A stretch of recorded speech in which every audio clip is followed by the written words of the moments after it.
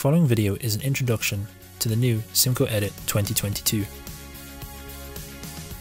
So here we have our NC program open, and we can go ahead and select our machine. In this case, we're going to use the Hermes C30. We can then go to Global Setup, and now we can go ahead and configure our scanning commands. And in this case, we're going to use the Scan Setup File option. Then we can tick OK. We can then go into Backplot and then choose the Backplot window. To the left, we have our NC program. In the center, we have the Backplot window with our geometry and toolpaths. And to the right, you can see we have the Geometry Manager.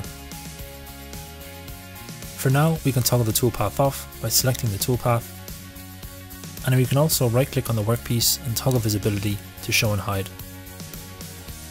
We can also right-click in the Geometry Manager and define a stock by saying Add Stock. In this case, we'll choose Dimensions, and we can also choose the quality of the stock as well.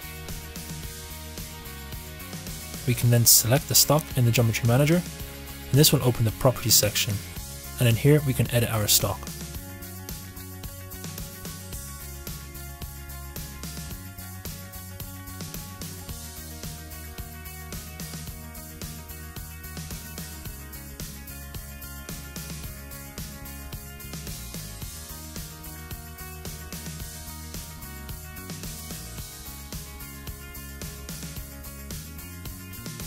Once we've defined our stock, we can then go ahead and select Regenerate Solid.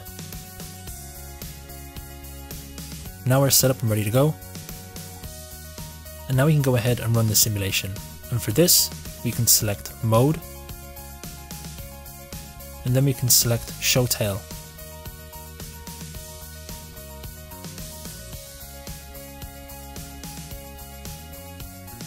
We can also slide the speed cursor to speed up and slow down the simulation.